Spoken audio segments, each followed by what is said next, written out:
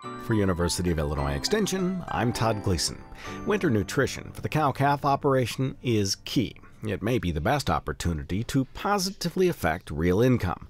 This was the message heard during the annual Beef and Beyond conference. It was clear and concise.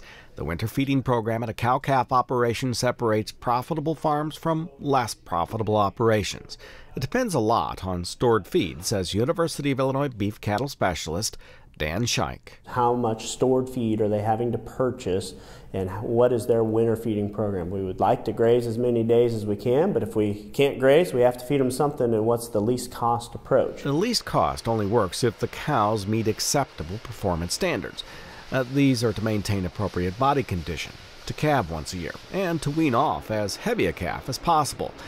But there's more. We've not given much consideration in the past to what is happening to the fetus that's inside. We focused on the cow, we focused on that calf that's nursing her, and yes, we want to make sure we get her bred, but we haven't really thought about, okay, now the cow's bred, and not only is she nursing that calf, but she also has a developing fetus inside, and the nutrition and the management that we're imparting on that cow also could have impacts on that developing fetus.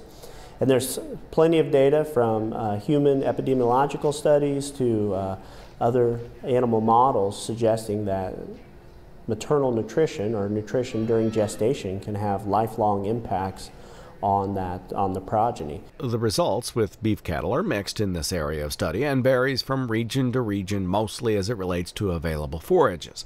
This seems obvious, but the clear message is if the cows are in poor body condition and not being fed enough, there's a great deal of risk to hurting the calf. Under winter feedlot conditions, this means the properly managed cow produces a calf which eventually yields better marbling. Heifer calves kept for breeding benefit from good nutrition in the womb too.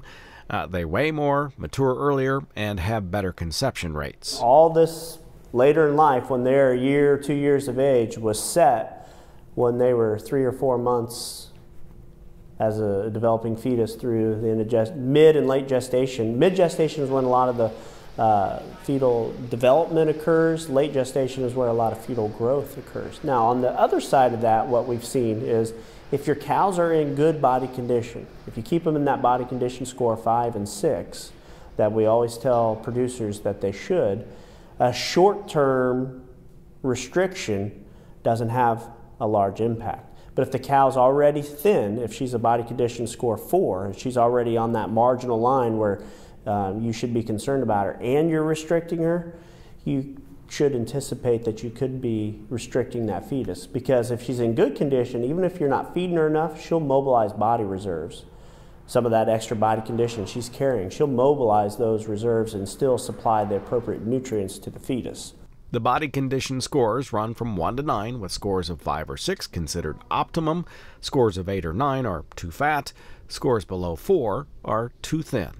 For University of Illinois Extension, I'm Todd Gleason.